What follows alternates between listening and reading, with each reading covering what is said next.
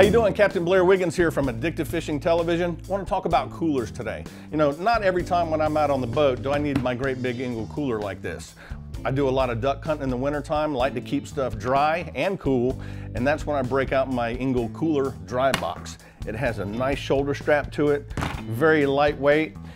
Inside, got great latches, stainless steel on the outside, and just like the big coolers, it's got the silicone gasket seal right there, and when these latches pull down, it's like somebody pushing down on top of the cooler. It keeps a great seal, so basically it'll keep everything you want in here dry, or if you want to, you can use it as a cooler as well and keep everything nice and cool. It's a nice small cooler when I don't need to use this great big one in the performance line. Comes in this model, and if you see, there's other dry boxes up here that have rod holders on them. They come in a 13 quart, a 19 quart, and a 30 quart. Don't have the 30 here. If you want to go to their website and check it out. Let me show you my favorite one right here though. This one is Engel's Boombox, brand new, and let me tell you something, it absolutely jams.